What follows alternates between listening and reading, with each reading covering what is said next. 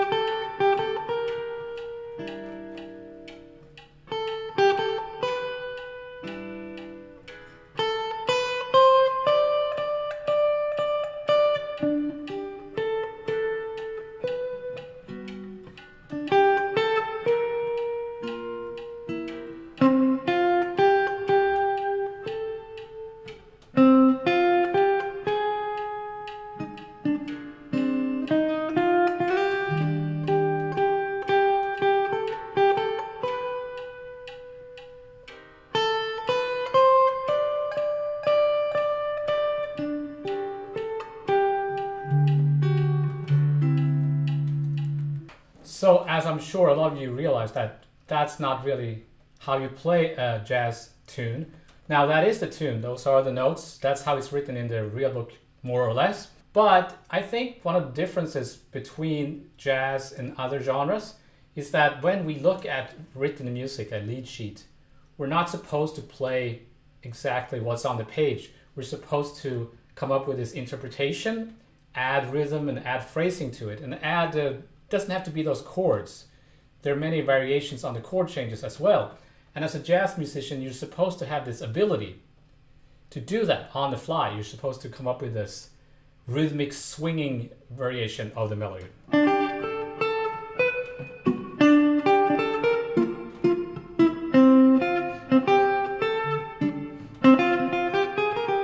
Right? So some people add more to a melody than others. Some people change it a lot and other musicians change it not so much. I would say that, for example, Frank Sinatra would play a melody pretty much as it is. So these are old like musical tunes, right? So you can find original versions where the melody is very straightforward. And then you can find, versions where people are really changing things up. So that's where you want to find your own way of doing things, right? But I know you all know this. All know that you don't play the melody like that. But whereas in classical music, you're pretty much supposed to play what's on the page. And of course, you have to add musicality and phrasing and all that.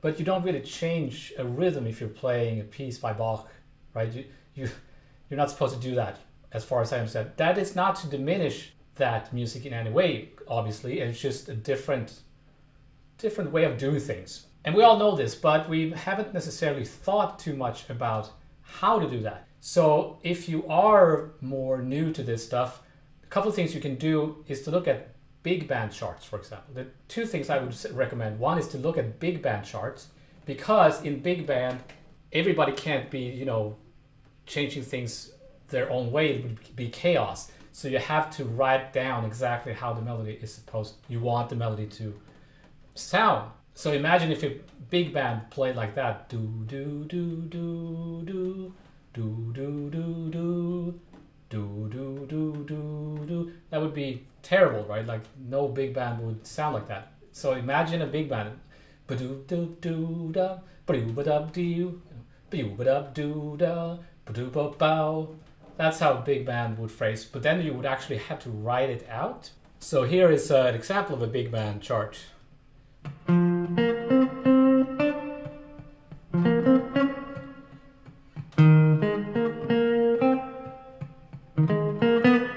So that's pretty straightforward, but that gives you an idea of, you know, you have all these accents and stuff like that. So that's the one thing you could do, or you could write it out yourself, a melody, the way you want it to be, as if it was a big band arrangement. Another thing you can do is to listen to famous recordings of this tune and write out, actually transcribe how they're phrasing the melody. But I think a mistake we make, we take too advanced versions. Don't take like chicoreas right away. Start with easier versions, because more modern players, they would change things a lot and you might actually lose kind of the tune. And that's not what we're looking for here. We're looking for how to phrase this tune. So I think a mistake a lot of people make is that they want to sound like Kurt Rosenwinkel or something, and they try to go to that kind of level too quickly. So I don't even think that Kurt Rosenwinkel necessarily would play this tune, right? So, and if they did, players like that, they would probably change it somehow, maybe change the meter, reharm it, and something like that. Because I guess we live in a time today where people feel that what can be said over a tune like this have already been said. So you need to kind of take it to the next level. But we're trying to learn the jazz here. We're trying to learn the jazz language. If we're trying to learn jazz, I think we need to listen to the old versions of tunes and try to figure out what they were doing. So I digress. Let's move on. So if you're gonna play this tune with, or any jazz tune with a trio, let's say, the first thing you need to do is to be able to add rhythm and phrasing to the melody. And then also, you might have noticed I threw in some chords, like chord stabs, especially if I'm playing without a piano player.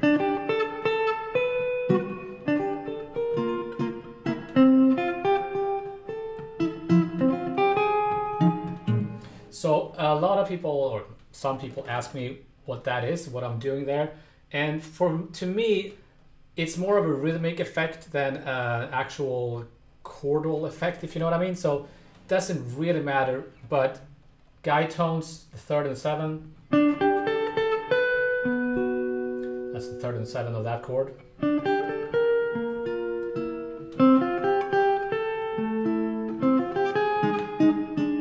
So that's great, but that's also a little bit basic. So what I like to do is I like to, let's say the first chord is a G major 7.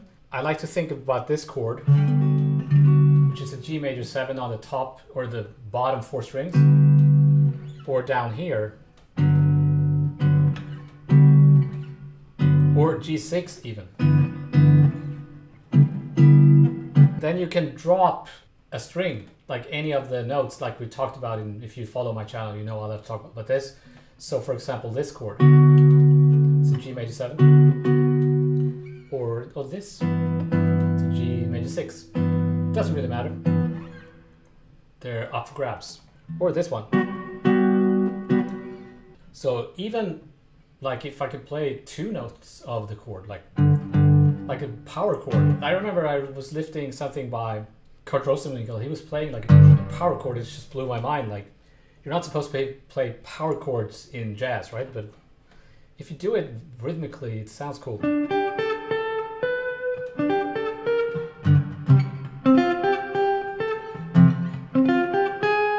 Or it could also be the root and the 7th, right? So, root 7th.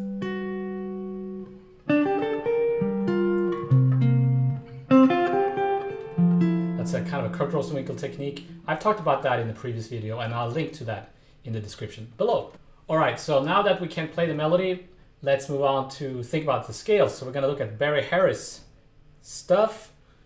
And just like before, I'm going to refer to a YouTube channel called Things I Learned from Barry Harris. I have mentioned this channel many times before, and I'll link to it.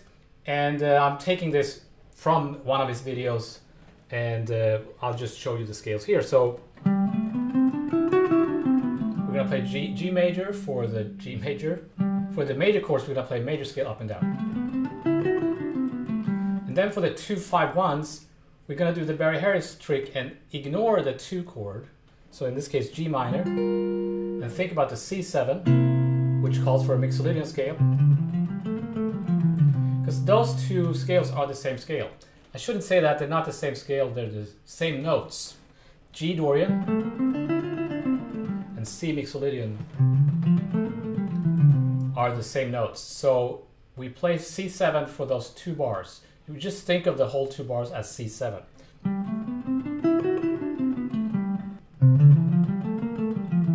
And then F major 7, B flat 7.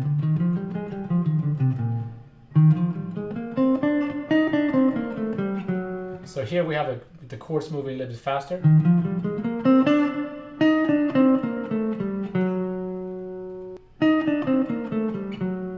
And then we're going to play a G minor 6 diminished scale. G minor 6 diminished. So if you have no idea what I'm talking about, you can check out my videos on Barry Harris scales or any other video on Barry Harris. There's a lot of stuff about this on YouTube. So the E flat, I guess that's like a harmonic minor scale. And then G, and then G major 7. I'm gonna play this with mu score here.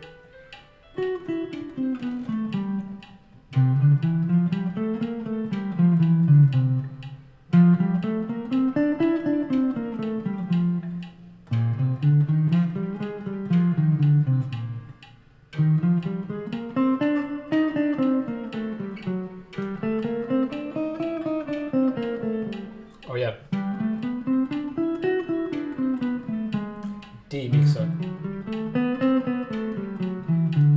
So I'm playing the G major up, landing on the G sharp for that E7, and then D mixer. Then same thing. Can you hear the chords go by? Same thing. But here it's major, right? And then it's this C minor to F7. We're gonna play F7 because we're ignoring the 2 chord. And then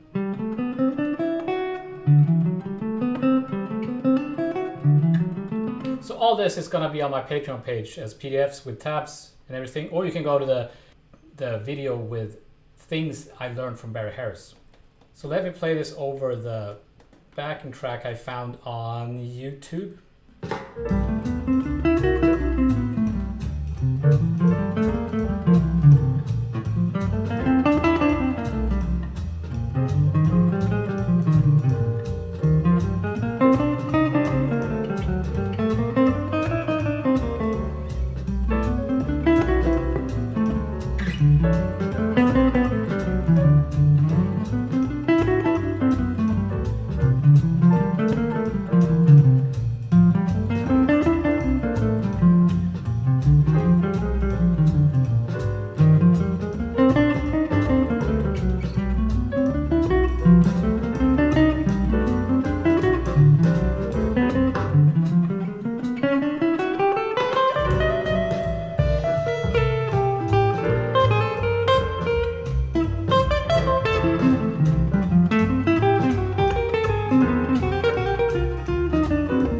Sorry, I digress. Then you can try to improvise using those scales, which is very simple.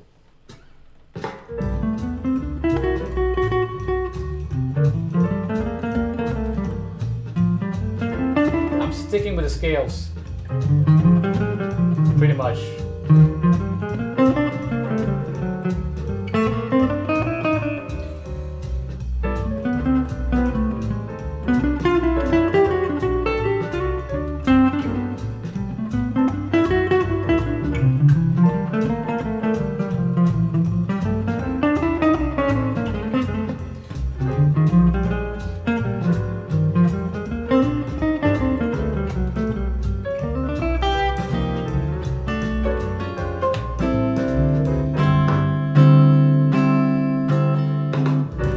So what a lot of people like to do is at the end they kind of pedal on the dominant chord, extend the dominant chords over like the last. It's a very common thing to do, and that's where you play a crazy diminished.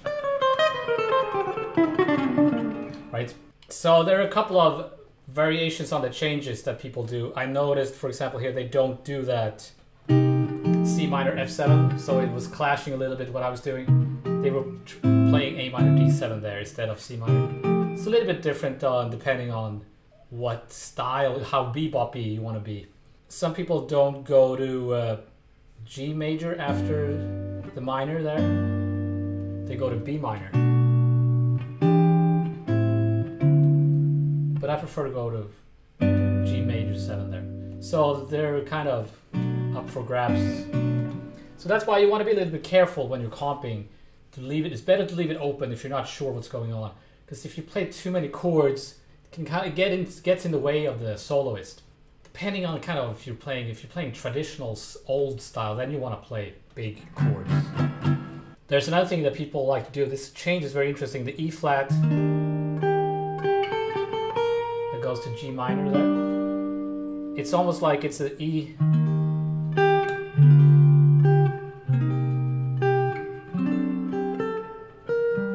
So E flat, G7.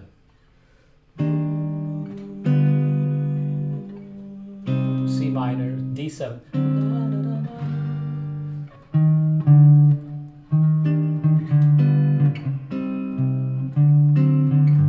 So that can be very nice to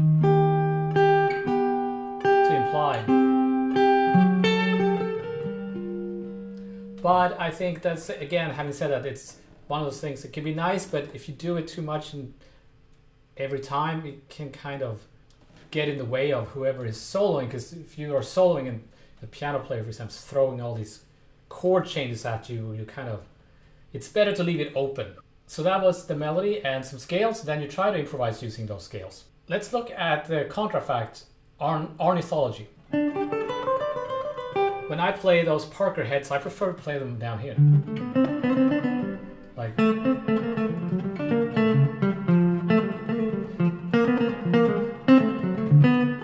I think it sounds better down there, even though we're kind of dropping an octave, I guess.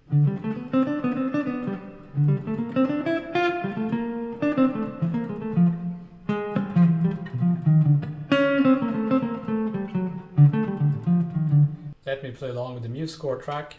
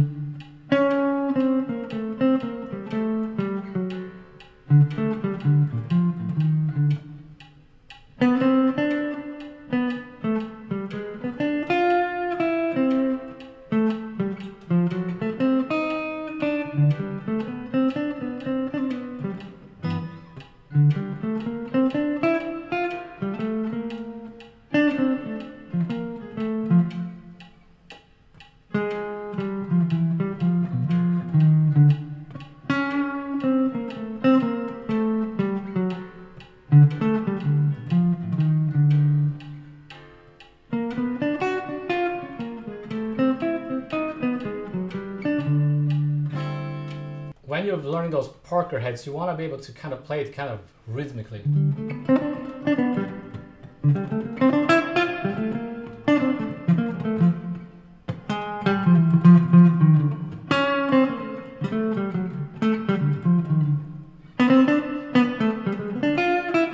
That's a really good thing to practice, those Parker heads, and you have to constantly practice them, come back to them, because if you don't play them all the time, you forget them.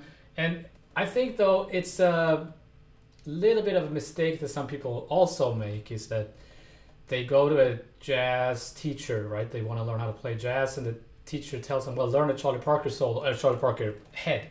And it can be kind of overwhelming if you've never played jazz before and you're coming from a rock kind of background, because it's a very different way of playing. So this is a horn melody, right? It's not for guitar at all. So I'm not saying we shouldn't study those heads. I just said that it's very important to do that, but maybe not at first.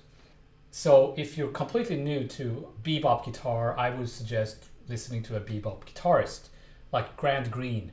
And he plays these tunes, but it's more kind of, guitar friendly.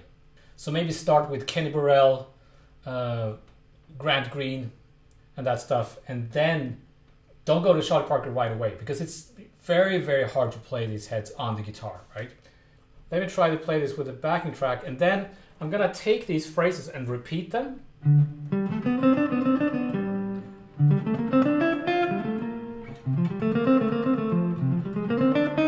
Like they're licks. And then fill in the blanks. I'm gonna fill in with the scales we were playing with Barry Harris scales.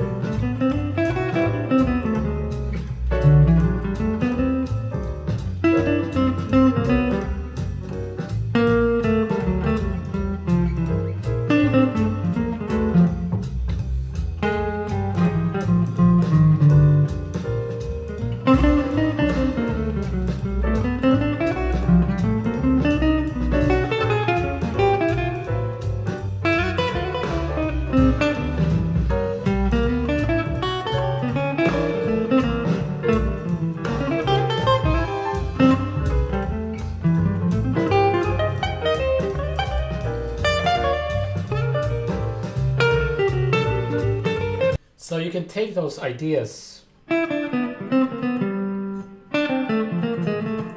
right, and use them as licks and try it over other tunes and try other Charlie Parker heads, because that forces you to think about how those licks or the notes relate to the chord and all that stuff, which is really good. Okay, so this is Bud Powell slowed down playing Ornithology. It's going to be a little bit different.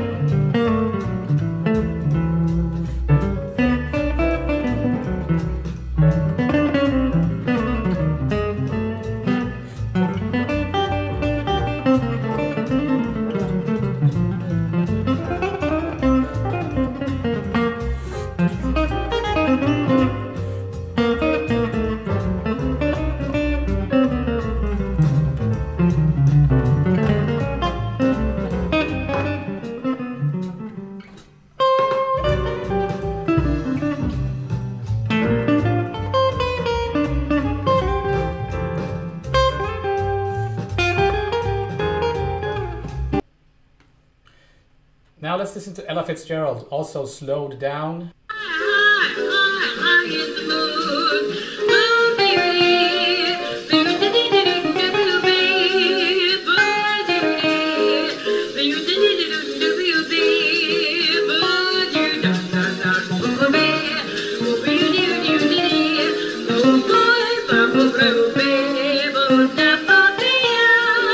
in D flat, E flat.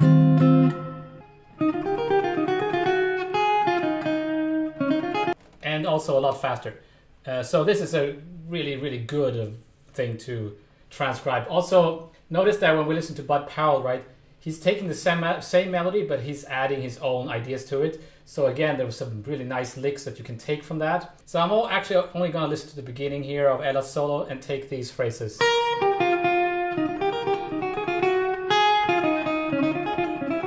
So great. So if we transpose it back to G.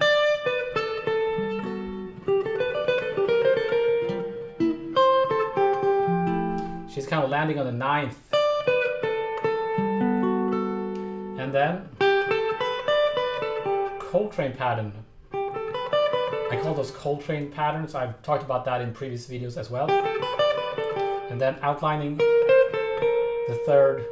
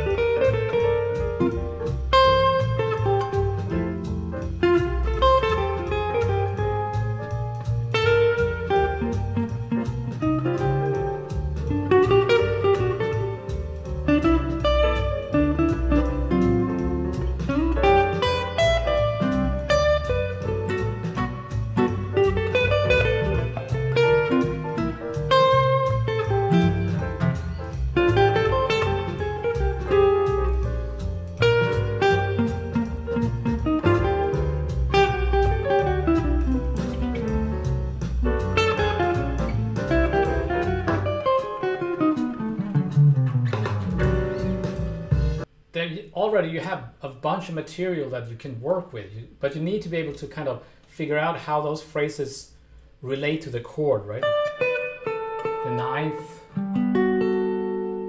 chord tones, 3rd, 7th.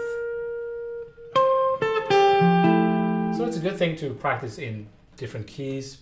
Also very good to transcribe vocalists, because if you think about it, the vocal instrument, if you will, is probably the instrument that's closest to your head, to your mind. You're just singing what you're hearing.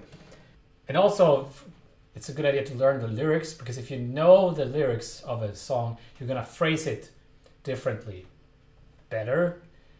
I think that's a valid argument, that you can hear the difference when somebody knows the melody or the lyrics of a song when they're playing it on a horn, for example, because, you know, the phrasing makes sense from how you would sing the tune. So learning lyrics to jazz standards is I'm not saying I know all the lyrics, but at least have some idea of what the lyrics are. Okay, so the idea is that you take all these phrases and you try to implement them into your playing it. Try to add it to your vocabulary and treat those phrases as licks. So I guess some people wouldn't like that. They would say that, no, you're supposed to kind of lock yourself in your apartment and think about how the universe can kind of be a creative force and come up with your own unique way of playing that nobody's ever heard before. So that's not how I look at all this. To me, it's jazz is, you know, it's a jam session music. You're playing music, you're having a good time, and it's a tradition. You're stepping into a tradition, and you want to respect what people have played before you. And if I quote, or if somebody quotes Ella Fitzgerald, that's a celebration of the tradition and the history and of Ella Fitzgerald, just like she's quoting Charlie Parker in her solo. You should definitely listen to that solo. It's amazing. So it's Ella Fitzgerald live in Germany, I'm pretty sure. I will link to these things in the description below. Finally, let's look at Lennie Tristano. Lennie Bird with Lee Konitz Quartet, also slowed down.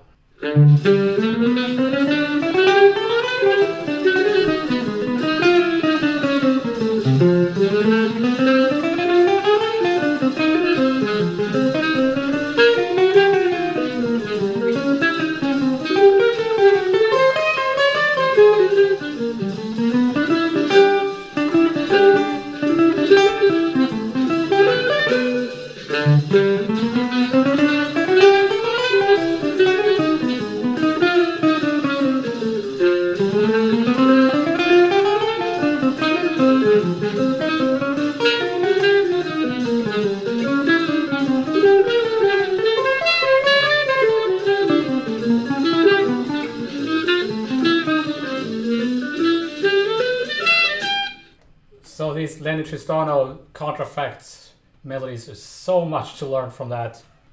At the end here, it's a Coltrane pattern.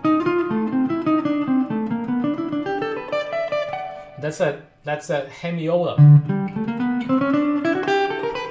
So it's like a 3-beat figure, right?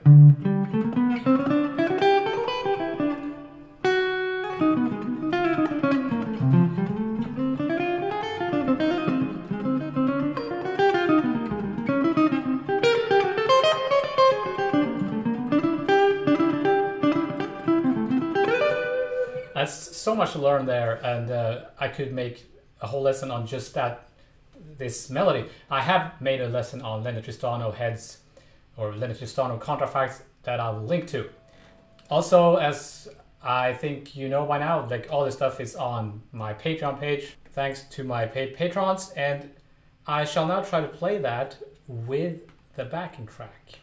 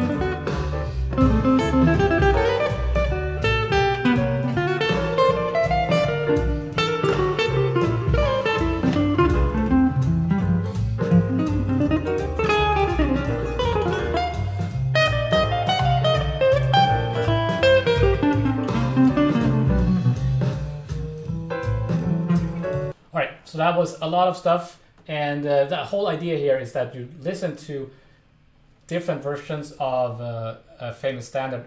You don't necessarily have to listen to the original version. Some people get obsessed with listening to the original version and the original changes. There is some merit to doing that, but it's better to find versions that you like and taking stuff that you like, because you're more likely to incorporate that into your playing, if that makes sense. So obviously another really, really famous version of this tune is Mary Ford and Les Paul. I think they played in A major. I think that was a really big hit, maybe the biggest hit with this song. Also, I think the first hit with this song was Benny Goodman, but I'm not sure. So I'm not a jazz historian. I'm just trying to figure out how to play this music, and I hope you follow me along on that ride. So that was How High the Moon. I hope you learned something, and thank you for your time and attention, and thank you to my patrons, and I shall see you next time.